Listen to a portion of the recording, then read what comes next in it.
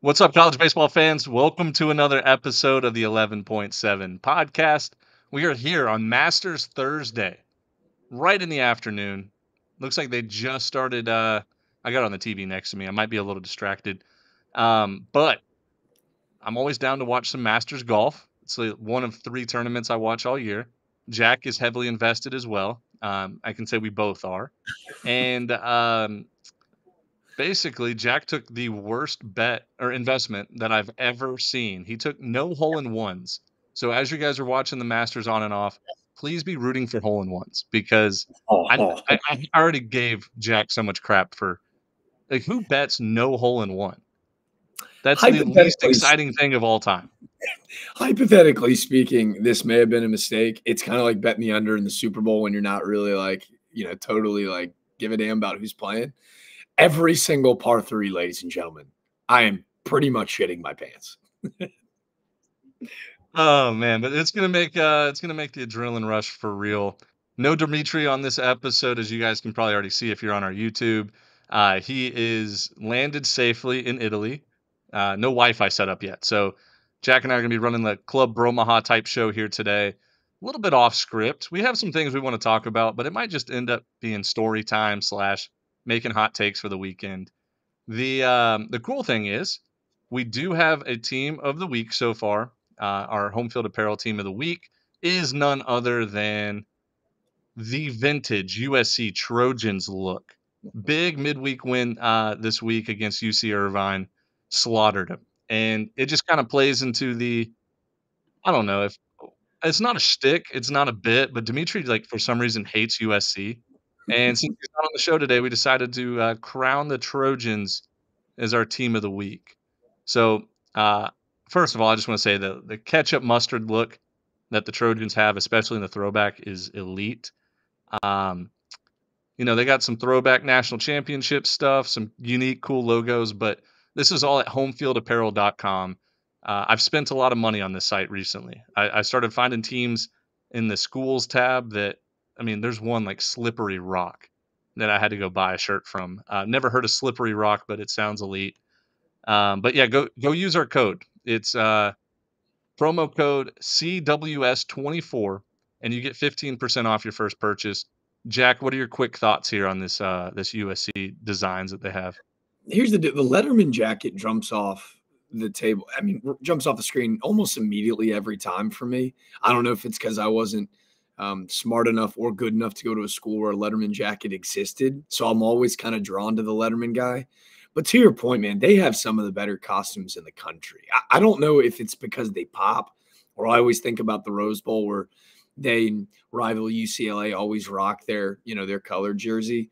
But man, they're strong. And I'll tell you, after getting as much hype as they did early on, and all of us, oh my God, they just missed a hole in one by 4 inches.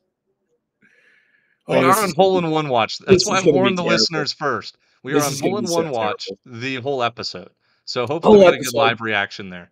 Yeah, I mean, if it's going to happen on Thursday, my dream's going to be crushed before we even get to the weekend.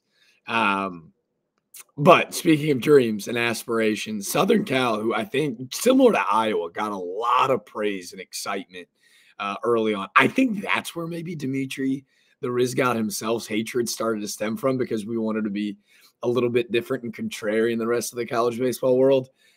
But the boys are buzzing. They've Oh won yeah. 5 straight.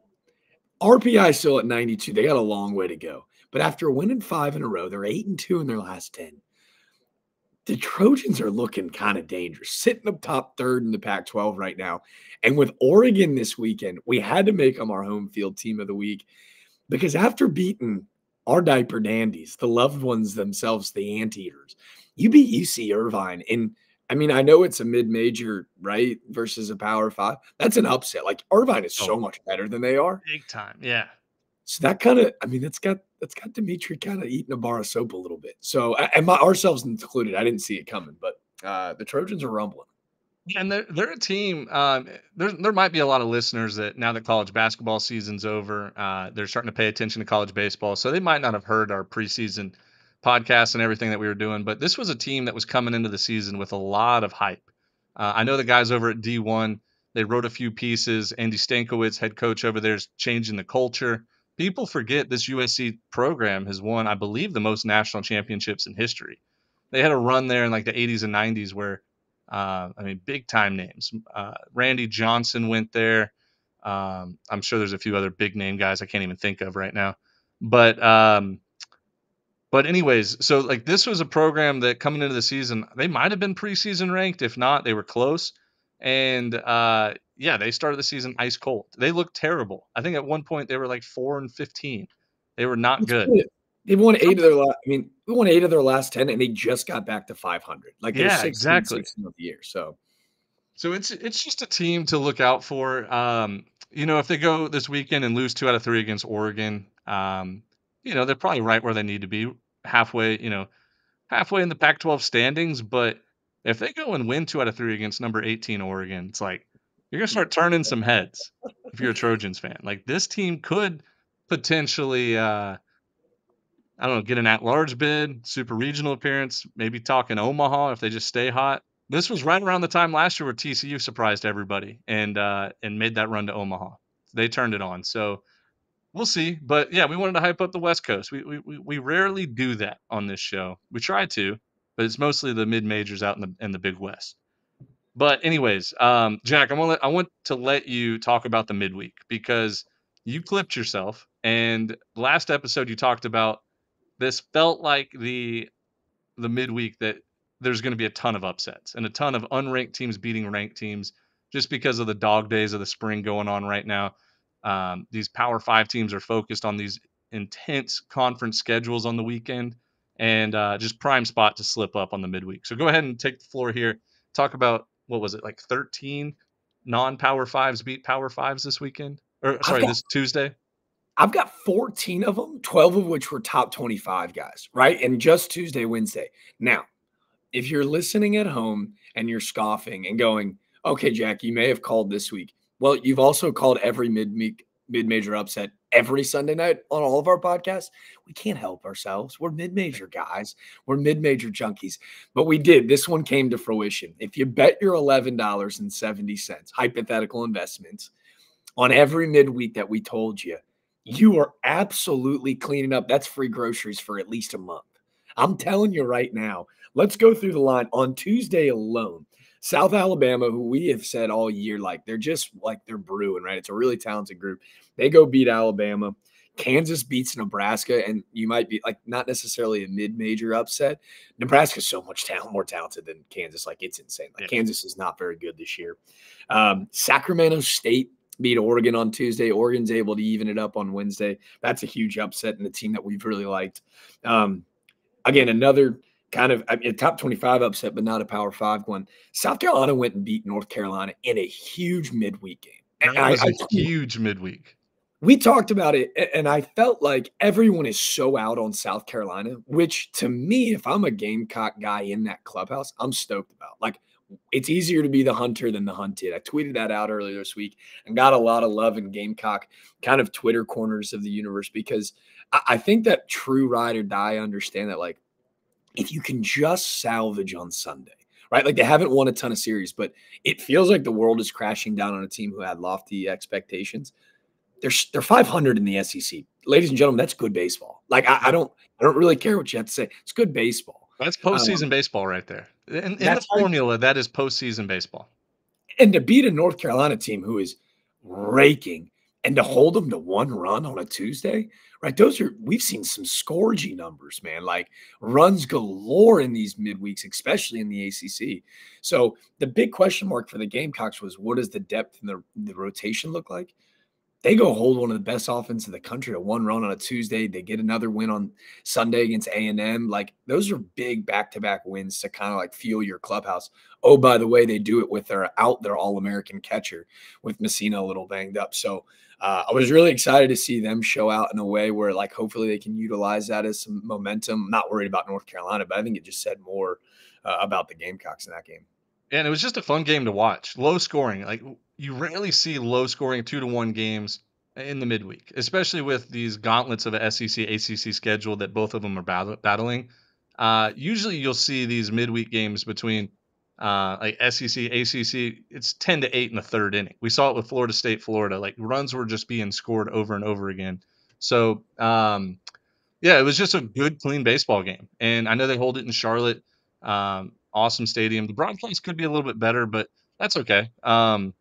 It was enjoyable to watch. But yeah, on top of that, like that one kind of slid under the radar because there was so many other games that I was focused on watching. Like for example, just across the road, USC Upstate hits a go-ahead grand slam in the eighth inning against number two Clemson and wins that game.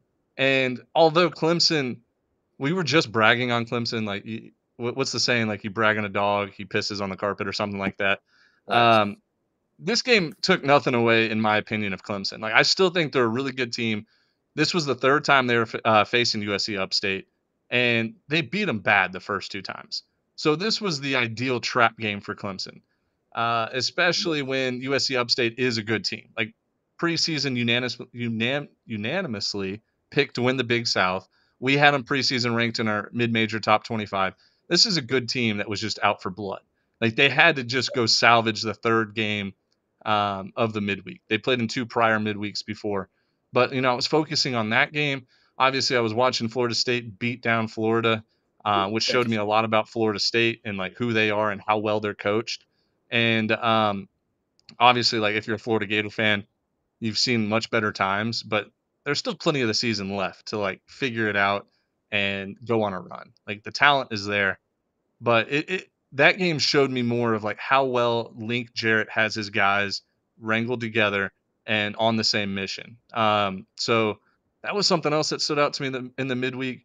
I don't know, man. Like I think that I have 4 screens set up and I can divide 2 of them. So I think I was playing like 5 or 6 games at a time, and it was just hard for me to pick exactly which games I wanted to watch. Like there needed to be Mike Rooney and I forget the other guy, but the bases loaded squeeze play. Like Yep. that's how cool Tuesday was for me. Tuesday was good, and the ACC they stutter a bit. Like Western Kentucky beat Louisville. UNCW, a team that we've been super high on. Randy Hood's got a stud offense. They go beat NC State in a week that NC State feels like they have to bounce back after they kind of got beat up a little bit Yeah. on the road against. They felt like an inferior team in Notre Dame. So the ACC was on watch. But how about Samford? You're a SoCon guy. They go beat Yeah. Kentucky, right? Like again, this has less to do with Kentucky. There's your dog pissing on the floor all over again after we praised some love on Kentucky last weekend after we've been kind of quiet on them all year. Samford's good. Like I Yeah. had the opportunity to see him play against Citadel. Just beat the brakes off of him. Like Samford rakes, and they get to throw some of their better arms. Really Let me say good. one thing about Sanford. It's really cool what they did with their schedule. The last 3 midweeks, they hosted SEC teams. One week it was Auburn, one week was Mississippi State, and then this past week was Kentucky. Well, they went to extra innings against Mississippi State. They lost. They lost a one-run game to Auburn, and then I was so, for example, they were plus 3.5 in the game, which means like don't lose by more than 4 runs. Also like plus 280, I think, money line.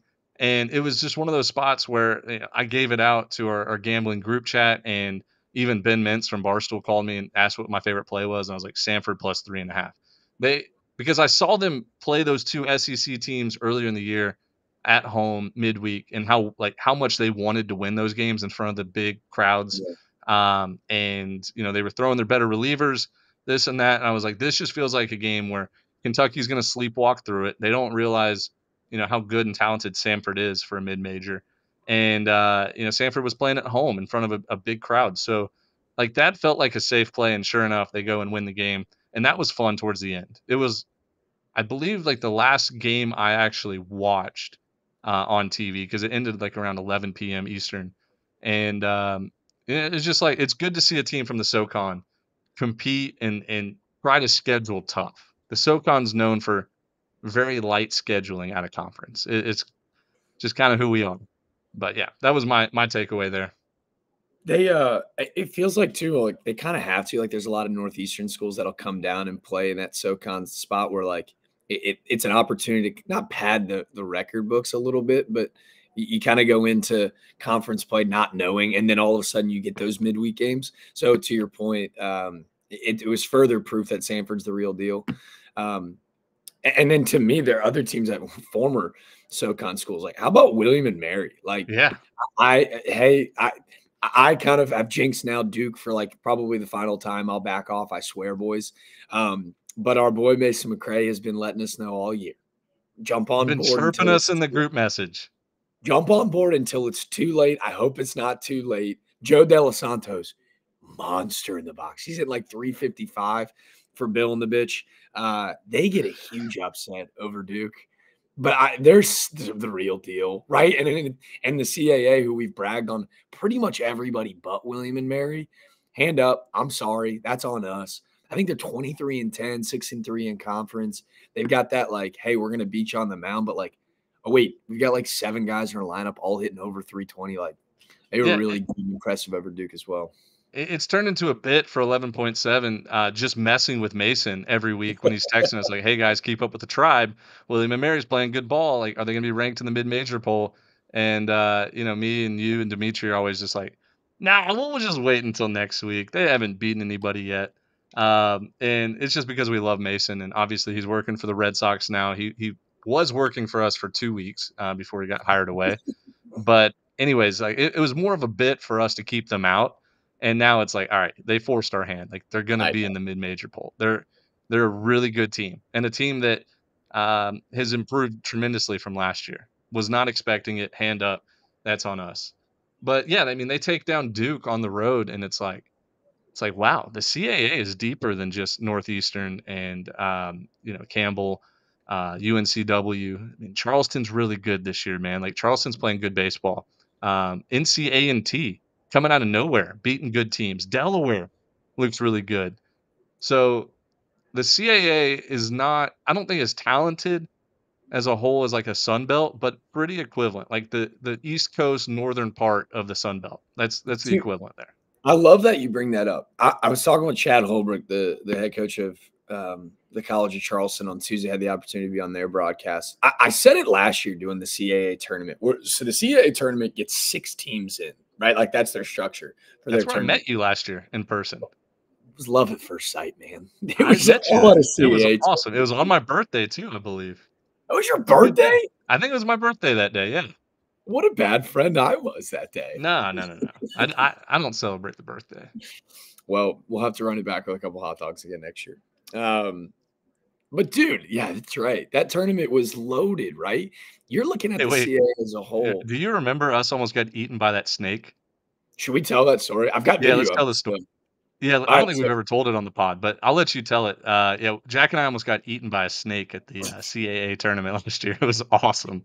So it's Ben's birthday. Ben, the needle Upton. I'm trying to like show him a good time around the College Charleston ballpark. We're running into a couple teams. I'm in between games, so I'm about to go broadcast like the 4 o'clock slate. So I'm like, yeah, you got to go meet like the right field renegades. The College Charleston's got a sweet like tailgate spot out in right field. And as we're walking back there, UNCW's in their bullpen, so we're kind of creeping around them, joking around with the boys.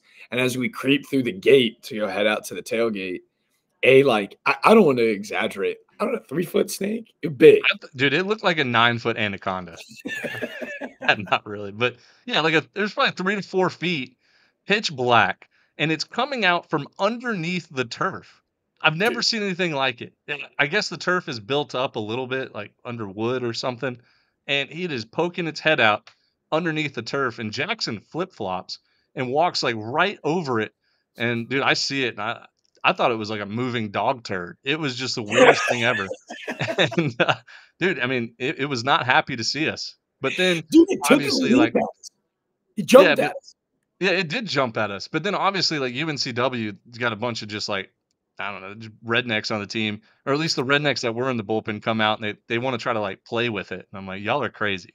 Yeah, I they don't wanted to mess with like hold it, get some like good turny juju. I was like, it. Yeah. hell no. But it literally, I think it stayed underneath like the feet. Like I think it lives underneath the field. It lives underneath the stadium or underneath the turf of the field. And I guarantee you it's still there. And it probably has a family of Dude, 12. And they they probably just roam underneath the turf at the College of Charleston. Patriots Point. how do It's snakes insane. reproduce? Are they eggs, guys, or how does Oh, that yeah. work? Eggs for sure. Eggs for sure. I think I would be. I'm not cool with snakes. Like I would be so No, no, scared. no. No, No. yep, yep. I could live my whole life never seeing one. Yeah, I that was I not I cool. don't mind I don't mind spiders. I don't mind any kind of, like, critter if it's a possum or How about raccoon, a doesn't rat? matter. How about a A what? rat? How about a Yeah, rat? dude, I don't care. I'll kill a rat. I'll kill a rat in Really? front of my mom. Yeah, no problem. Yeah, Kill a rat. I'm a little I bit. don't touch the snakes. Dude, I'll tell you this, people might look at me differently. I think I have a fear bigger than snakes, and it's wasps. I cannot do wasps. I hate them more than anything in the world. I will run away. If I'm walking in the grass and I see a wasp, I will run away. Is this the It's 11? embarrassing. I Is this can't the control it. is this the 11.7 true circle? Do you know what my biggest fear is? Like, I Uh, really don't. a lefty throwing 95. Oh, dude, a righty throwing 84 with a changeup was a big fear. Stop it. A lefty 95, of course. No. Lightning. I really Oh, don't like lightning. Like, I really don't like it. that's a good Yeah. one. I love For those lightning. that know me, yeah, I worked on the water for a long time, so I've seen some crazy stuff. So, like, I don't mind it from being inside. But, like, if I'm outside during a lightning storm, like, you will see me completely lock up. Like, I get real scared. You're under a blanket. Do you need Dude, I don't. shout out to Ted. Do you need a thunder Yeah. buddy? Who's your I thunder need a buddy? thunder, not a problem. It's when those bolts start crackling, man. You got no clue where they're going. Same with wasps. You have no idea where they're flying. They're just buzzing around, It's the looking to fear of the sting you. uncertain. Yeah, dude. This is the 11.7 true circle. I want everyone who's listened, tweet at the boys. I want to know your biggest fear. If we're gonna be a family, I want to like really We break down these walls. I mean, it just had to be said. I've been holding that in for a long time. And as a baseball player that plays usually in the summertime, like growing up, summertime in Texas, playing in fields that were just not mowed, there were just wasps everywhere. And you would just, I mean, you'd be playing the outfield and there would be one just like buzzing past your eyes and or like landing on you. And dude, I might be a little girl, but the stings, they hurt bad. At least for me, I hate them. So, yeah, just never gonna be a wasp guy. I can't get over that fear. But anyways, I don't know if my connection just went out or if Jack's went out, but we're just gonna keep rolling with this thing. Um, we have a big weekend ahead, and the, uh, the weekend consists of 6 series, I mean, obviously way more than 6 series, but we focus on 6 series, and we'll do our weekend series pick 'em here in just a second. Hopefully gonna get Jack back on, unless it's my Wi-Fi. It could be his, it could be mine, but I'm gonna keep running with the show. But anyway, so I'm gonna share my screen here. And so if you're watching on YouTube, thank you so much. Thank you for subscribing and watching on YouTube. Last episode, I think we got over like 500 views. But anyways, this is our six series for the six series weekend series pick 'em. We picked some fun ones, and if you guys stuck around last episode, you heard us trying to decide, which series to put in, which ones to take out. Funny enough, I told Dimitri I did not want to see Oregon USC in the weekend series pick'em, and of course, it's shaping up to be like one of the biggest weekends or one of the biggest series this weekend. But anyways, we got Wright State at Northern Kentucky, the battle of the horizon right now. Two teams that both will probably be dangerous four seeds. I don't see anybody other than these two winning the conference. And we'll dive into the series here in a little bit more in just a second. But I'm really excited to watch this one. Like as a mid-major guy through and through, I think both of these teams have the capability of beating a one seed in regional. So this will play a big part into conference tournaments there. Of course, we got the Egg Bowl, Mississippi State at Ole Miss. That's always a huge one. Uh, the two teams have been a little bit better this year as Jack rejoins. Jack, I didn't know if it was my connection or your connection, so I just kept going with the show. Dude, Um, guys, can I truth circle? I open up yeah. about being scared of lightning, and we are in a massive storm here in the Low Country in Charleston, South Carolina. I am not kidding you. I think we just got struck by lightning. We literally just lost power, and the only reason that like I'm on now, our Wi-Fi's turning back on, little hotspot on the phone. But if I'm going to sit here and tell you that if you don't believe in anything, believe in this. I'm very scared of lightning. Someone heard and just bolted my ass. Ah, man, dude, our Father, Lord in heaven. You just heard exactly what you said. Hey, watch this, Jack. Watch this. You Hallowed scared? be thy midweek. Let's go. All right, man. What did I Uh, miss? What did I miss? you missed me hyping up the right state at Northern Kentucky series. Right now we're on the Egg Bowl, Mississippi State at Ole Miss. This is going to be a fun one. I think there's going to be a lot of beer showers. And there's probably going to be a couple fights in the stands, but Well, overall, like you get South Carolina at Clemson. That's probably one of the biggest rivalries, in my opinion, the biggest rivalry in college baseball. This one's right behind it. Mississippi State, Ole Miss, long history, two really impressive stadiums that they alternate back and forth every year, and two former champions. Like they both have won. Mississippi State won in 2021. Ole Miss won in 2022. They've both been pretty bad since then, but both teams, Mississippi State especially, has been surprisingly good this year. So, what are your thoughts here on the Egg Bowl? I think two teams that are like you mentioned historically what they have meant to the game of college baseball. When you think back to those Palmero and Will Clark teams that made those Omaha runs, and I think the energy that Ole Miss brought to the game, like in the late 2000s, like early 2010 decade, like I feel like it made college baseball cool. You know what I mean? Like it was like, hey, like if I'm on a college campus, it made it fun to want to go and support your college's team. And I think two teams that have helped set the precedent in this game that's grown immensely and still is week in and weekend out.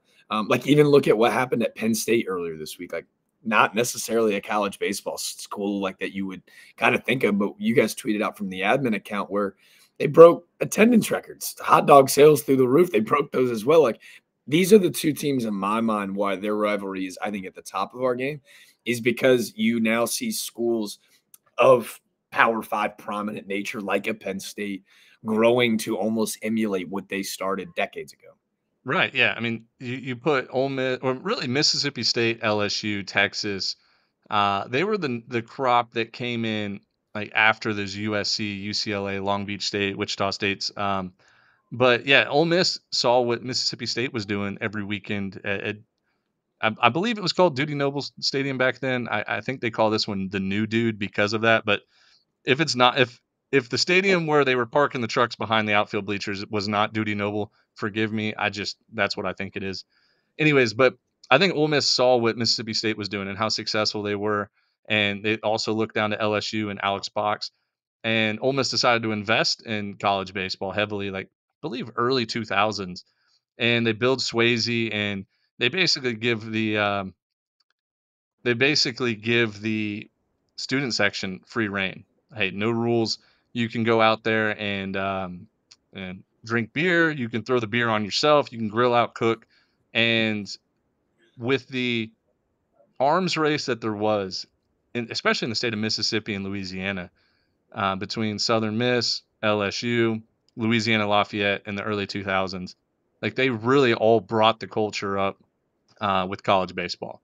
So this series is important, and not only for bragging rights, not only for SEC standings, but also like recruiting, coaches' hot seats. This is a big series for both Lamonis and Bianco. So I would be very, very surprised if I don't watch all 27 innings. There Really? might be a chance where if there's a blowout, like I might turn the channel, but as a college baseball fan and supporter, I always just watch this series, and I have since probably like 2010.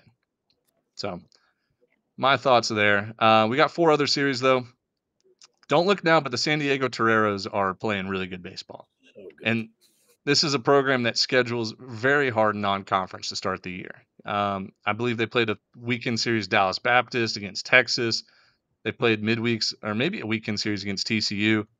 And they do it to build up the RPI, but also like put themselves in position to get in at large if needed.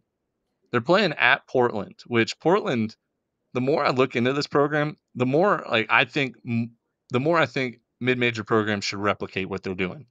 The Portland Pilots went from an absolute nobody of a school baseball wise to one of the more respected schools on the West Coast. When players go and sign to play baseball there, they're going to they're expected to not only develop into well, you know what? It's very similar to like what San Diego's been doing for the last 10 years or 15 years. like Portland's getting these guys ready to go play pro ball, but at the same time trying to win baseball games. So for the West Coast Conference to have a series like this, the week after college basketball finishes up, is like prime time, perfect for this for not only college baseball fans but like people out on the West Coast. So I don't know. I believe Portland is going to be broadcasting all the games on ESPN Plus, but if not, we'll find a way to watch it. But yeah, big series out west. Like this could be potentially for an at-large spot. Yeah, I think too. Like when you look at the Portland squad, they've gotten off to a quick start, especially 6-0 in conference. But how do you not talk about what San Diego's done and like postseason implications and what they've kind of experienced in like this transition? And they've made it look seamless, right? When we've joked about San Diego and how have we not adjusted and like kind of what you were able to break down, but it's a pure indictment to seeing all of these kids jumping from NAIA D3, D2, and transfer portal their way into D1 spots and dominating immediately. Like Yep. a name that comes to mind, like Jacob Ferentz at UVA right now, D3 at Salisbury, won a national championship at Salisbury. This idea that, oh, I have to go D1 out of high school, like, oh, that D3 baseball is lesser than D1. The reason we're such mid-major junkies is we understand that the discrepancy in talent between the Power 5 guy and the mid-major guy is slim. The It's difference so between slim, dude. the difference between the D1 kid and the D3 kid, the talent differential isn't slim. Sometimes it's just opportunity, right? Like, did I perform in front of the right guy at the right time? Jacob Ferentz broke the single season home run record at Salisbury last year at D3 school in Maryland, and is now hitting in the cleanup spot for one of the best offenses in the country in UVA, tops in the ACC, tops in the country, a blue blood program. And that's how I view like San Diego making that D2 to D1 jump. Like it's not necessarily about talent, like it's just about opportunity for some of these teams. So that's gonna be a really fun matchup, and definitely familiarize yourself with those West Coast teams because I know that I've been trying to do a better job this year with it. Jack, I want to I love what you said. I love the idea, but I think you Oh, got your San Diego's mixed up. is this not UC San Diego this No, weekend? this is Chris Bryant, San Diego Toreros. Oh, and he wasn't D1. Fuck Yeah, me. he was you're thinking of, but like it brings up a good story and I'm glad you brought it up because we can talk about it. I think you brought up really good points about guys all across the country, D3 legends that get to move up to the Division 1 level. Southern Miss, their weekend starter last year, he might still be back this year. I can't remember, but he won like a Division 3 national championship and goes immediately into the Southern Miss's rotation.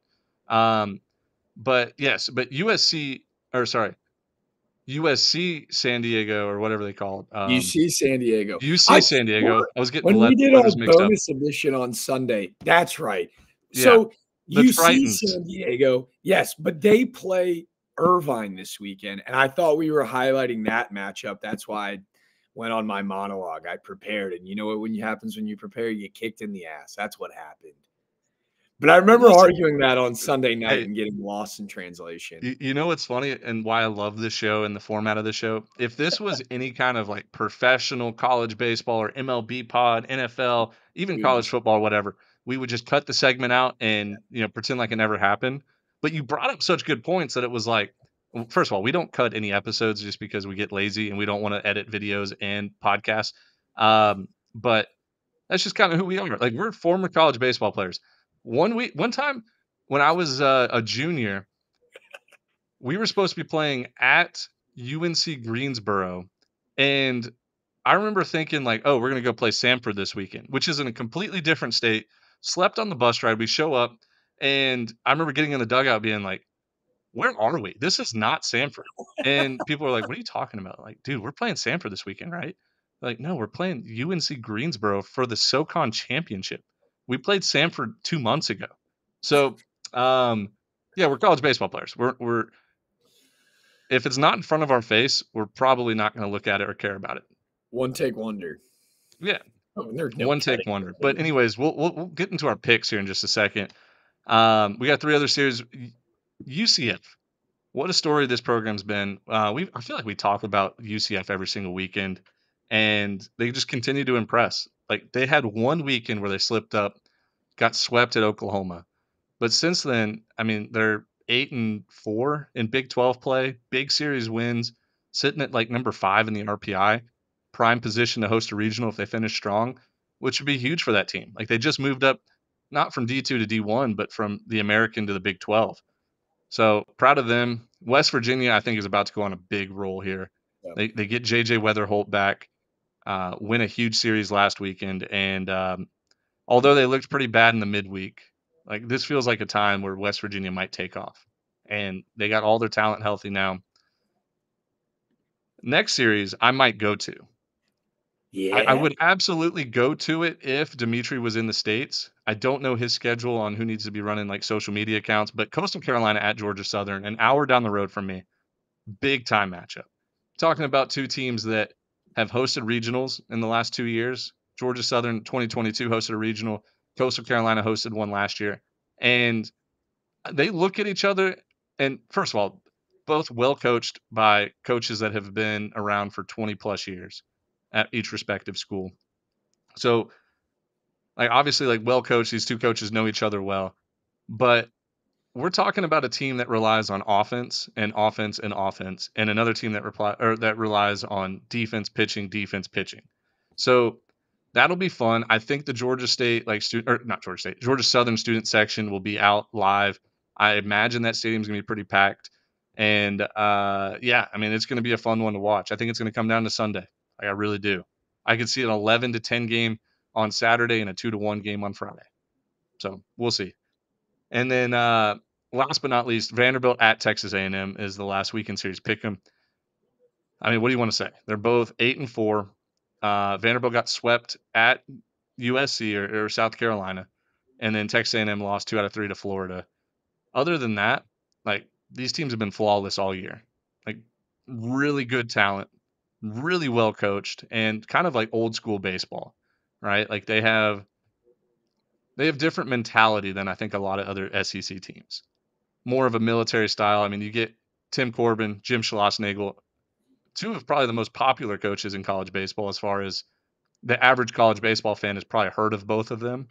And I can't tell you how excited I am for this series too. So good series all across the country, and we'll make our picks here. But I'll let you have the closing thought on anything you want to preview for each one. No, I think I like there's a lot of stud pitching in this slate, right? I Yeah, think A&M's what second in the country in team ERA. UCF is like 25th. And Georgia Southern, as you mentioned, I believe they're like top 30 in team ERA. Uh, and they're all like bend don't break spots against like offenses that have been like relentless as hell, right? Coastal 1 through 9. We've joked about how stance, the swing, all look mechanically the exact same. Vanderbilt offensively this year have showcased a little bit more power than maybe years past, where it's been kind of a bloop and a blast has been kind of their prototypical like game. Like, hey, this is what we want to do. Just find a way to get it on, and then drive dudes in. That West Virginia UCF one, I think, is the one I'm most excited for in a weird way. Like, I want to see if West Virginia is the real or deal or not. But yeah, yeah. let's roll them. So obviously there's a ton of other series too, and so after we make our weekend series pick 'em, it's a free for all. Like we're going to be talking about other series that start tonight on Thursday. There's some big ones, and then just closing thoughts. So we want to get this out of the way first. Dimitri's supposed to be texting his picks here in just a second, so if they come through, we'll let you know. But Wright State at Northern Kentucky, battle the horizon. I truly think that the winner of this series will win the regular season and probably win the Horizon tournament. Northern Kentucky's got some big wins this year, and Wright State has dominated this conference the last 5 or 6 years. So this one was tough for me.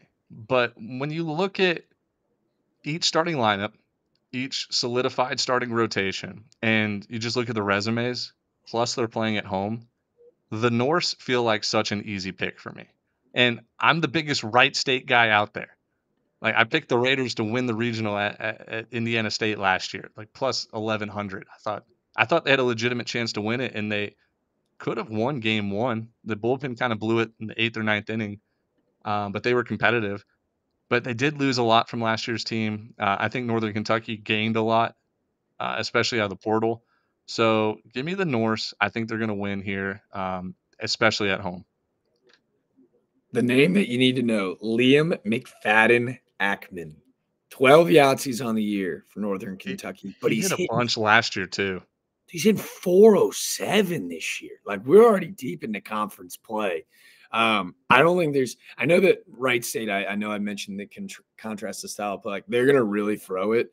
Northern Kentucky, like, is kind of a Johnny Holstaff ball club. Like, they go to a lot of different bullpen arms. They try to eat up a lot of innings, but ERAs from like 5 to 8. But they understand that, like, if they get you into a shootout, they're going to beat you. That's why I like them at home. Northern Kentucky. All day. Perfect. All right. Next, we got Mississippi State at Ole Miss. I've never been more confident in an SEC series, okay? Really? Yeah, really. Ole Miss is going to win this series 2 out of 3. And I cannot wait because I'm buddies with the SID at Mississippi State. He used to be at Mercer, and like him and I used to chop it up all the time. But anyways, like long story short, I can't wait for Mississippi State to cut this segment after they win the series and like dunk on 11.7, similar to what Georgia State did. But this series is an absolute 100% must win for the Ole Miss Rebels. Not only for Coach Bianco, not only for the guys that have, basically struggled the last 2 seasons in the SEC, but like this is a pride series. Mississippi State's been playing great. They won 2 out of 3 last week against Georgia. Like they've been competitive after last year's clunker. But when it's all said and done, like which team I think who has more grit, who wants to defend the home, like who wants to I guess Ole Miss obviously wants to defend their home field, but like this is 100% pride. If Ole Miss does not win this weekend series, I think Bianco is on not just the hot seat, but the scorching hot seat. But I think he does a good job of rallying his players and letting them know the situation, similar to 2022 when they barely squeaked in the tournament and he had his players, Elko and those guys like basically become men overnight. And this series screams Ole Miss in my head, and I'm not fighting it. Give me the Rebels at home. Yeah, I wasn't going to overthink this. Mississippi State should probably go ahead and queue up their hype video because I got a weird feeling Dimitri's going to do the exact same thing. I'm not overthinking it when we went over it in that first SEC weekend. Like, the home field has always been dominated in the Egg Bowl. Like, call your boy Mincy. Like, this to me screams DK Metcalf lifting the leg and taking a piss on the rival. Like, I think Andrew Fisher, who's leading that team with 13 homers and OPS over 1,100, like, he's going nuts. And to me, like, I just think this is the home team wins the rivalry. Like, I don't really think it's that difficult. I think they get a win on Friday. I think they win Saturday too. I think the depth of Mississippi State beats them on Sunday pretty bad. But I think, like, the energy on Friday and Saturday gets them a big time series win. And then on top of that, like, I've always had a giant man crush on Mike Bianco. Like, those like pre and post game speeches he always gives. Like, if you're a college baseball guy and you're not listening to those on repeat, like, you have no pulse. Yeah. The pregame speech is going to be exhilarating Friday night. As you mentioned, like, yeah, he might be on the hot seat, but I bet he doesn't feel it. Like, he's just out with the boys having a good time. And that's why they win this weekend. Yeah. And one more thing before the Mississippi State fans like come after me, you should be kissing me at my feet that I'm picking Ole Miss in this series because there has been over the last 6 years or the last 6 seasons, I think I've picked Mississippi State in 80% of our weekend series pick'em options. And they're probably hitting it 20% when I pick them. So I'm doing y'all a favor by picking Ole Miss, even though I'm going to pick Ole Miss either way. Mississippi State fans, do not come after me. I'm doing you a huge favor. This is giving you at least an extra 5 runs to score this weekend by me picking Ole Miss. Let me watch Cam Smith make this birdie putt real quick. As long as I love the Australian. Do you want me to just go ahead and kick it off while you're watching? Yeah, kick it off, unless he misses Portland, San Diego. If you've been listening this whole episode, you knew that I was anticipating UC San Diego. So I know nothing about this matchup. What is going to be donned by the Portland? I don't know their full names, but I'll tell you, it's a really cool logo. Is it the Pilots? Sweet logo. It's an anchor with like the captain's wheel around it. I don't know a ton about San Diego. I do know Chris Bryant dominated there. Give me Portland at home. The Pilots. I just learned your nickname. All on board. Yeah, the Pilots are a good pick here, but When it comes to mid-major baseball and well, I'm gonna say especially mid-major baseball, things usually don't go off course. For the most part, certain teams beat certain teams every single year, and it's just like in the identity of mid-major baseball. It doesn't matter if you're playing in the SoCon or the Southland or the WAC. The teams that are usually better win almost every single time, and like San Diego has been proven that since Chris Bryant was there in like 2012. San Diego is the West Coast Conference Houston Astros or whoever. Like just every year you just look at them, you're like, wow, this is a team that's well coached. They got the same style players and they win weekend series in the West Coast Conference. So I'm taking the Toreros. I love the Pilot story. I just want to see them get a big series win so I can be fully bought in on them. So I don't think San Diego on the road is a big deal. They've been doing it all spring. So give me the Toreros. Hey man, I learned something new every day. Can I ask another dumb question before we move on? What's up? If they're the pilots, why is it an anchor?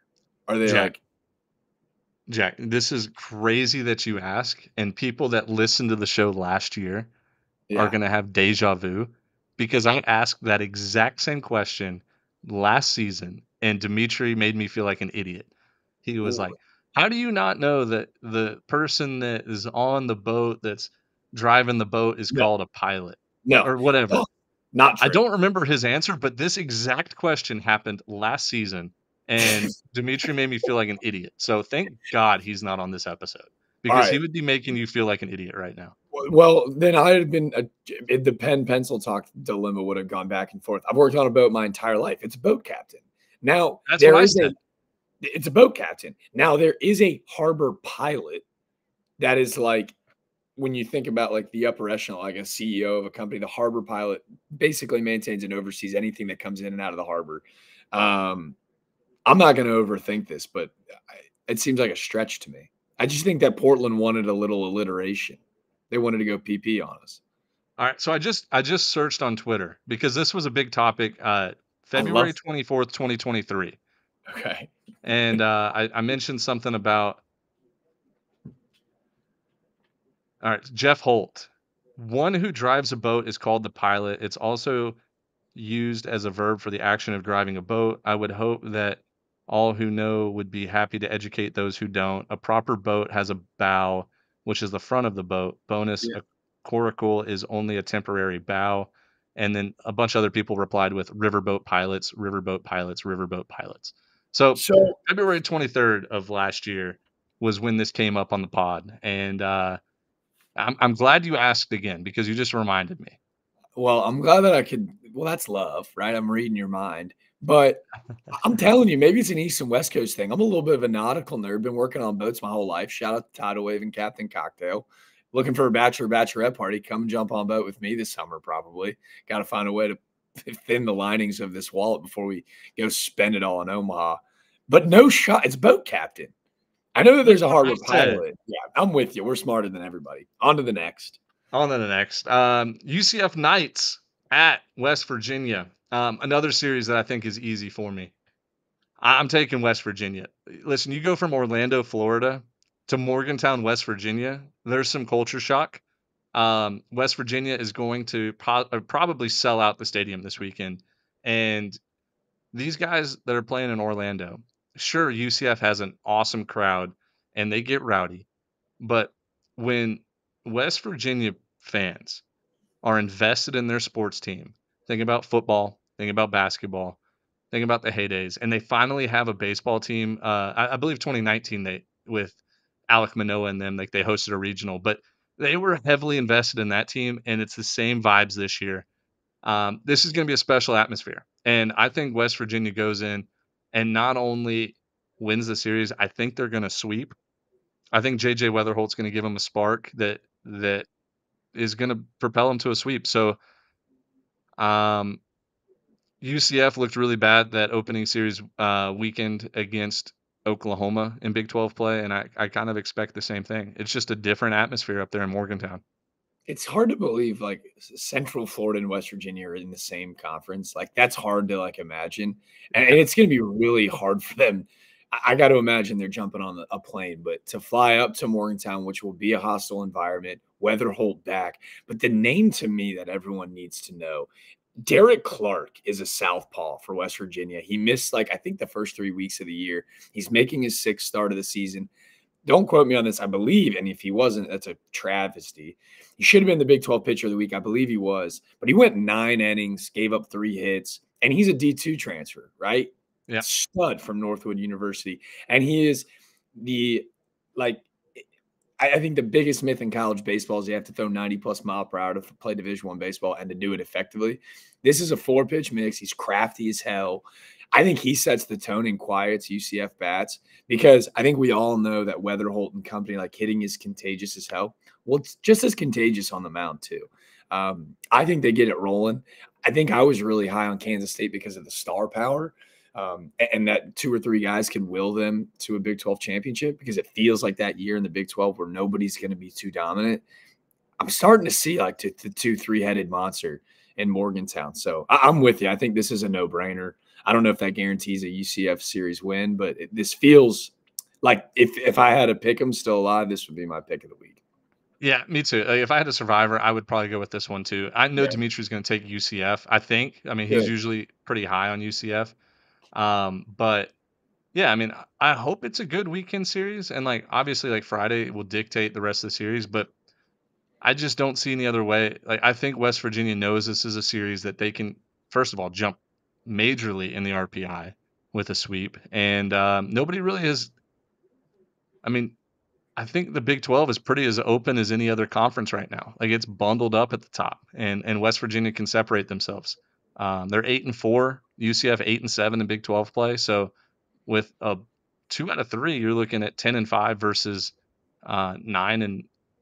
Yeah, UCF would be at 500. So big series there in Morgantown. Next series here, we got Coastal Carolina at Georgia Southern.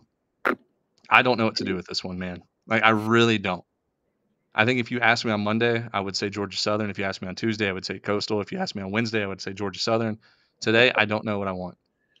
If you want to pick first, go for it. But this one was the toughest series for me by far. I feel good about this one.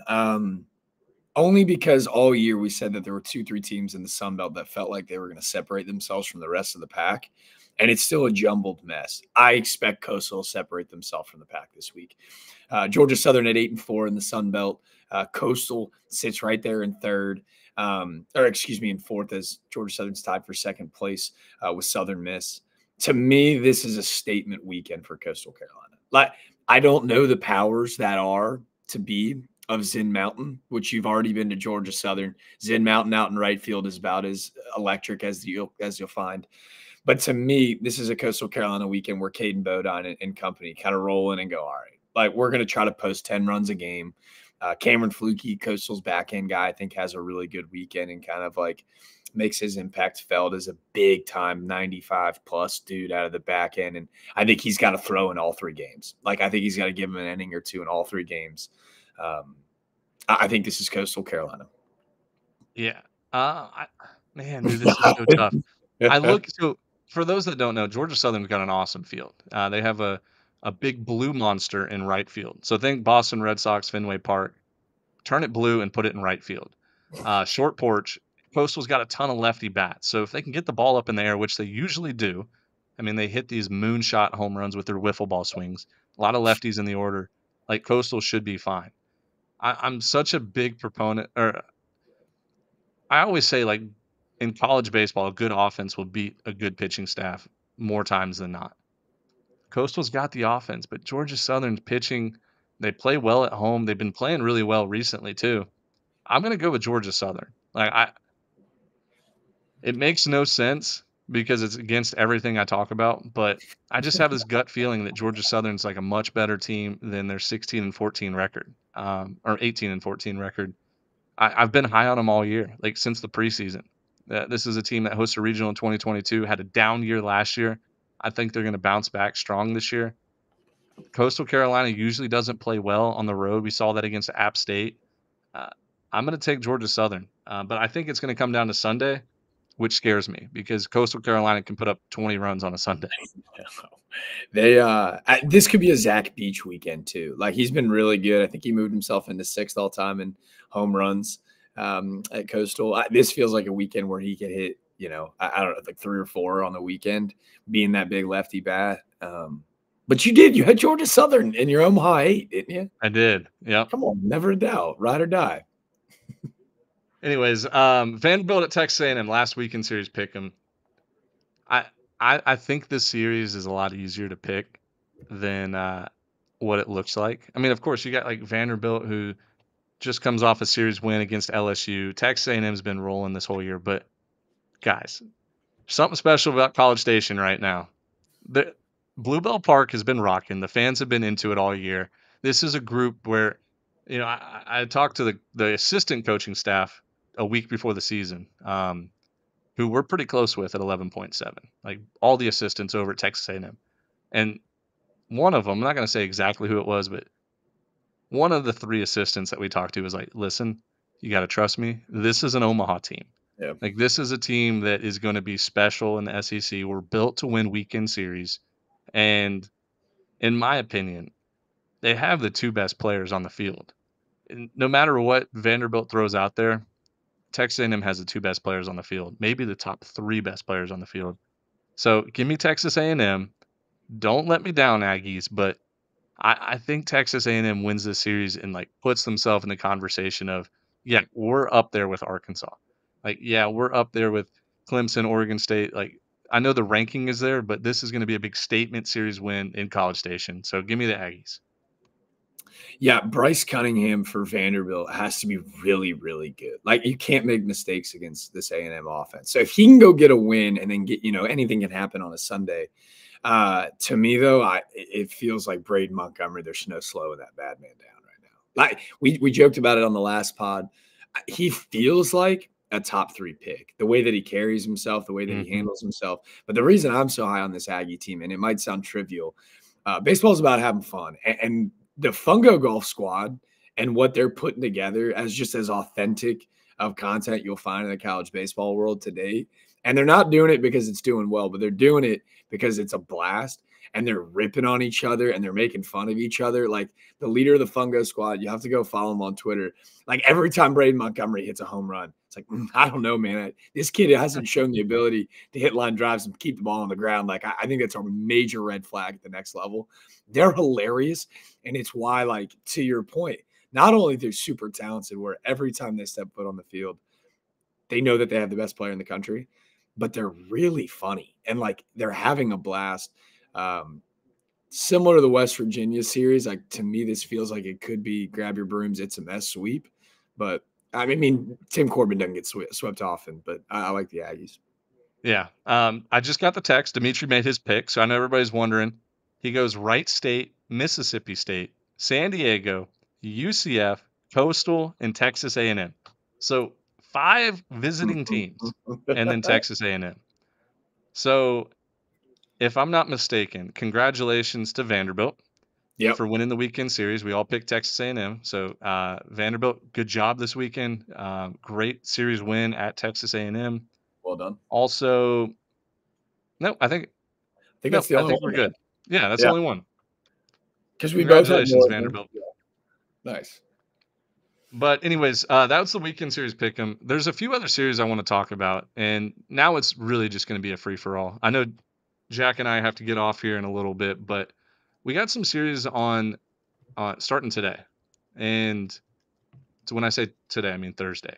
Every Thursday there's a couple SEC, a couple ACC series that start Thursday, Friday, Saturday. I love it, but the one that I have circled, this is the Ben Upton, please get it done series of the week. I've been talking up this Miami team about how they need a hostile environment to play good and that they're much better than their record says and that they're going to make a 3 seed at the Arkansas Regional and win it. Like I've been making some preposterous claims out there, but I truly do believe it. Guess what? Miami is going to Florida State, a team that just absolutely whooped up on Florida on Tuesday. Just an impressive all-around performance. But Florida State, Dick Howser Stadium is going to be rowdy. And these Miami Hurricanes players who are young, feisty, swaggy, like this is the time to show up and win a series. I know it sounds crazy. Nobody thinks it's going to happen. I think this Miami team is going to win the series this weekend, Thursday, Friday, Saturday at Florida State. And if they don't, I will admit I'm wrong and I'm the stupidest person in the world. But they will absolutely thrive on this rowdy atmosphere at Dick Howser Stadium. I like it. You asked for some mayhem. That would be it. I don't know. It's Florida almost State a looked good. must-win series for them. Like if they want to be in a postseason picture, like you win a series at number 10 Florida State, like that's one of the best resume builders you can have. So Yeah. There's some fun ones, man. Outside of Kentucky, Auburn, they tip off tonight as well. Georgia, Missouri, and they tip off. let me tell you about Kentucky Auburn. Hit me. Auburn just lost an embarrassing midweek game 3-2 to Alabama Yeah. State. Kentucky 11-1 in the SEC. So it's literally the best team in the SEC, like record-wise, other than Arkansas. But Kentucky 11-1, Auburn 10-2, or sorry, 2-10. It's at Auburn. It would not surprise me one bit if Auburn won this series. Like that's how evenly balanced I think the SEC is. You get a team that's 11-1. And in fact, let me pull it up here on DraftKings what the line is tonight. I don't know what it is, but I bet it's a lot closer than what you think. For I bet it's really? probably like Kentucky minus 150.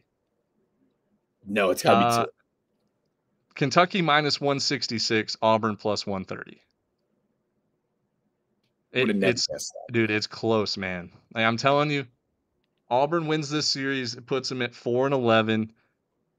You're kind of right back in it. Like if you win a couple more series in a row, like you can fight to get to Hoover and give yourself a chance. But I think this formula of losing an embarrassing midweek game, just saying, all right, we have the number 8 team in the country coming to our park. Let's defend it. It would not surprise me one bit if Auburn won this series. While we're playing that fun game, guess that line. My big series, and I think I just love the team when everyone backs out off of you. I love it. Mhm. Right? Like it's not even backs against the wall. Like they just forgot about you. LSU goes to Knoxville and beats Tennessee this weekend. Yeah. Oh, They dude, took two. I think that's on a lot of people's radars, right? Really? Well, What's the no, line? I'm Let's not guess that line. discrediting what you said. I think that's a very firm take, and like that is a good take. But like LSU is way too good to be 3-9. And although I'm a huge fan of this Tennessee team, I think they're Yeah. as dangerous as they come. It's like something's got to give with this LSU team where they hit 500 as a team on the weekend and put up 10 runs in every single game. Like it's due to happen. So you get a good head friendly ballpark in at Lindsey Nelson Stadium. I could see it where LSU just outslugs Tennessee. But See, like if it's on the radar, I want out then. I no, no, want no, out. no. I mean, I'm not saying everybody's radar, but I think there's a lot of people expecting LSU to like bounce back finally. And it's a Yeah. good spot for them to bounce back. I don't know. This Tennessee team is so fun because it's a different name every weekend. You know what I mean? Like it's a Oh different guy yeah. in that lineup that beats you. And in years past, it felt like the star power.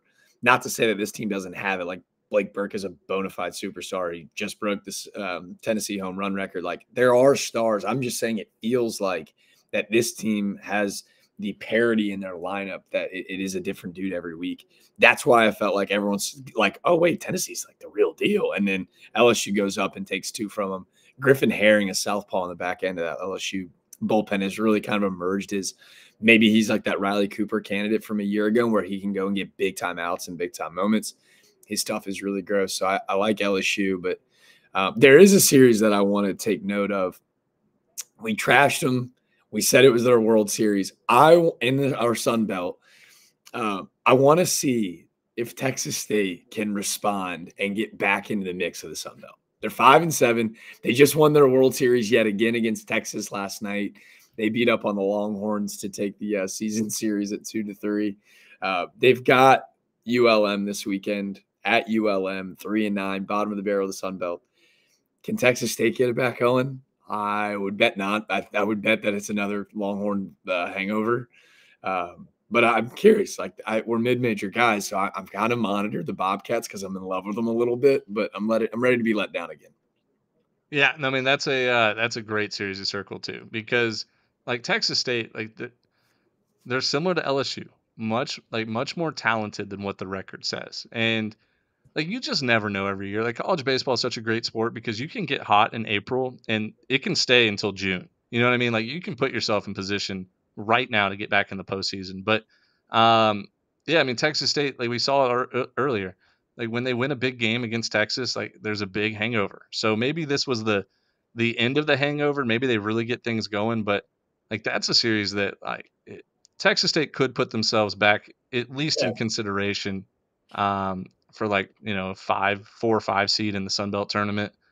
They're still a long ways off though. so far off. Um, a few other series here that maybe isn't on a ton of people's radars, but I think are very, very, very important. Cincinnati at Oklahoma State. You might say, like, why is that an important series? Well, guess what? They're both 7-5 in the Big 12. Cincinnati just swept TCU. Oklahoma State just won the series against their rival Oklahoma.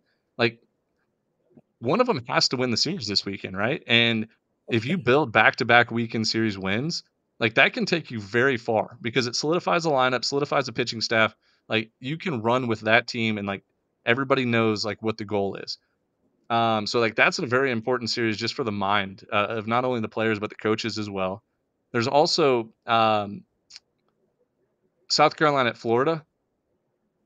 South Love that. Carolina, huge midweek win against North Carolina on Tuesday. Florida gets embarrassed on Tuesday. Florida's been embarrassed multiple times, but if you're a Florida Gator fan, you win this weekend series, you're 8-7 in the SEC. Like it doesn't matter what else is going on. Like you're gonna still be in the postseason picture. Um, so, but if you're South Carolina, you get a weekend series win on the road at Florida. That does wonders for a team's morale. So I'm really excited about that series too. Obviously, Arkansas at Alabama. Um, Alabama's just got to find a way to not get swept because 5-10 in the SEC is completely different than 4-11. 4-11, you're playing with fire. Like you need probably 2 sweeps to like get into at-large territory. So it's at Alabama. They've been playing pretty bad baseball lately. Maybe they bounce back and win a game against Arkansas, but right now Arkansas looks like a well-oiled machine. Like no one's stopping them. They're so And good. then the last series, Virginia at Louisville. Louisville 6-6 in the ACC. They get Virginia at home, and although I think there's going to be a million runs scored, I mean Louisville's kind of played their way back into the thick of things in the ACC. I've been very impressed with how they've been playing. They just got a weekend sweep over NC State. The week before that, they played Florida State really tough. Um, I don't know, like, and the schedule kind of lightens up a little bit towards the end of the year for Louisville. So I think this is an important series in the ACC. Virginia 9-6, like it's not like they're 12-4 or anything. Like 9-6 is right there with 6-6 technically. Yeah. But I'm trying to think if there's any other series, and I've got if a couple not, freaky fun ones. Like if you look at the ACC as whole, like it's really the top of the echelon versus kind of the bottom of the barrel. Like, and maybe we see a couple upsets where you scratch your head a little bit. Like the one in the middle, that Virginia Tech Georgia Tech series will be a lot of fun. Like Georgia Tech, I believe they're 5-7 in the ACC. Opportunity to get back up over 500 if they can go get a sweep with a Virginia Tech team coming off a little bit battered against Wake Forest, who's clearly woken up. But can I give you my freaky fun one? I mean, give it this to me. one's weird. We didn't talk about it in the midweek upset, but how about La Tech going and beating the Raging Cajuns this weekend? That Right? was big. This midweek. Not necessarily an upset. I bet La Tech is like, yeah, we're right in that game. Your hypothetical financial investment would saw them as a dog. But La Tech beating the Cajuns, who were rolling 15 in a row. They stutter up, not worried about the Cajuns. But Louisiana Tech goes to Arizona this weekend, Yeah, that's a right? fun one. I forgot about that. Almost made the weekend series pick 'em. It's a freaky fun one because it's kind of a throwaway series in the sense that like, oh, it's a non-conference. But La Tech, who got out to that big time undefeated start, who their RPI sitting at like 72 right now, if you can go beat the leader of the Pac-12 in a weekend series, That says a ton to the committee. It says a ton about Conference USA. So that's a big time weekend for those guys coming off a huge win against the Cajuns. So I've got my eye on that one. I'm really excited about that weekend set. The Pac-12 too. I know we kind of talked about USC Oregon as well. But that one I think is really fun because I know it doesn't have total implications for Arizona, but I mean, Arizona's 18-13 on the year. Like, it's not like they're sitting super comfortable, right? Like, they need to go and win this weekend. Yeah, 100%. I forgot to make my bonus pick too. The Battle of the Valleys. We There the you last go. episode we got it. Me and Dimitri got into it. I really wanted Utah Valley at UT Rio Grande Valley on the weekend series pick'em, and it's just because I love UT Rio Grande Valley's broadcast. They have a nice stadium. They usually get a really big crowd. Not much to do down there, and I forget what town in Texas they're in, but maybe Edinburgh or something like that. But anyways, I'm gonna make a pick. I'm gonna say Utah Valley wins that series. I think they go on the road and win it. That's my bonus pick for the Valley Bowl. I like it. And I'm a then big another big series that at the mid major level, like Troy is on the road at App State, and Troy's 7-5 in Sun Belt. Like not where we thought they would be through 12 games in the Sun Belt. But App State is feisty, man. I watched them play against Coastal on that Sunday that was and was crazy. like, dude, this team is a lot better than like people are giving them credit. Like App State can really play baseball. They got a couple good arms and very offensive team. So it's almost a must-win series for Troy. They've put themselves in that position as probably the preseason favorite to win the Sun Belt. And I don't know if they're going to do it. Like I hope they do, but I don't know if Troy's going to win that series. It's going to be a tough one up there in Boone. So that was the last series that really draws my attention. But as you guys know, like as the weekend develops, there'll be some series that pop up that were like, "Ooh, this is interesting." Like maybe Pitt is wins the first two games against UNC or whatever. Like there'll be some more drama building up. But as far as the podcast goes, Jack, I'll let you have the final words. Anything else that comes to mind? Any hole in one so far? I haven't seen any. I just watched Cam Smith show up like 30 feet shy, so I'm feeling good about that. The hole in one, no hypothetical investment, still looking strong. I do want to bring up. I have a final Sunbelt guy. I know we brought up Coastal and Georgia Southern because they're, it's really pivotal from seeding standpoint. I have to bring up Georgia State again. That video where they clip the boys, so electric, like that. I need to make sure that we throw some more flowers at the lot. My boy Max Ryerson, who I played with, shows my age a little bit. Was an All-American for him last year. Had a conversation with him. 20-plus homer guy in both seasons at Georgia State. They're getting ready for Southern Miss to roll into town this weekend. And I know Southern Miss fans are still upset at us for not showing enough love to the boys. I know Dalton McIntyre's off to a crazy blistering start, hitting over 400, is always on base. That one I'm really excited for, and I wanted to give either team a little bit of clickbait, build some highlights around us. I think Georgia State wins the series. They're You're 7-5 in the crazy. Sun Belt. Go and win the series at home against Southern Miss. Let the Southern Miss fans build a highlight reel around me talking shit because I think it'd be a lot of fun.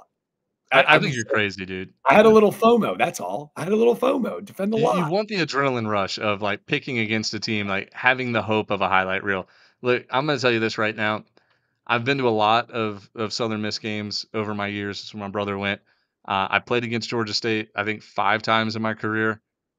This is just like it goes back to my rule of thumb. In mid-major baseball, typically the same teams that win every year. And I just Southern Miss doesn't lose these type of series. I know it's on the road. It would be an absolute lock if it was in Hattiesburg, but Yeah. just Yeah. Southern Miss ain't losing this series, dude. But It you have ain't to bring happening. your own juice. You have to bring your own juice to this series, right? Yeah, that's true. I will say this, all kidding aside, I know Southern Miss fans are going to hate me for that one.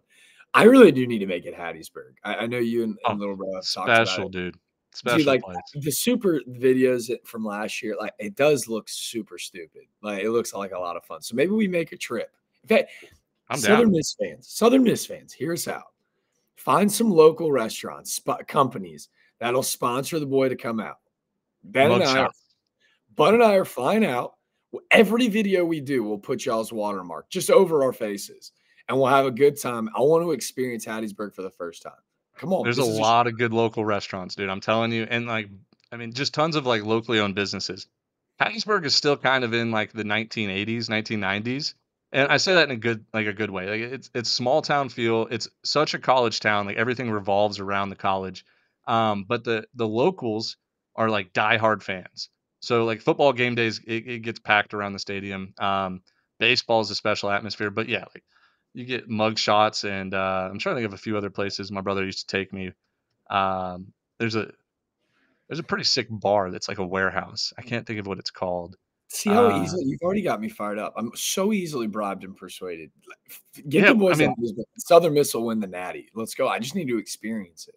yeah, we'll just stay at Coach Barry's house. We'll call him up. Coach Barry, I know you're retired, but you got an extra room. We'll bunk together. I'll bring my own sleeping bag. Yeah. Anyways, good episode today. Dimitri should be back Sunday night, and but this was fun. Like this kind of reminded me of Club Bromaha a little bit, which we need to get back Uh, on. We just both been busy schedules. let's get it going this Yep. weekend. All right. Everybody, appreciate for listening, and we'll see you guys Sunday night.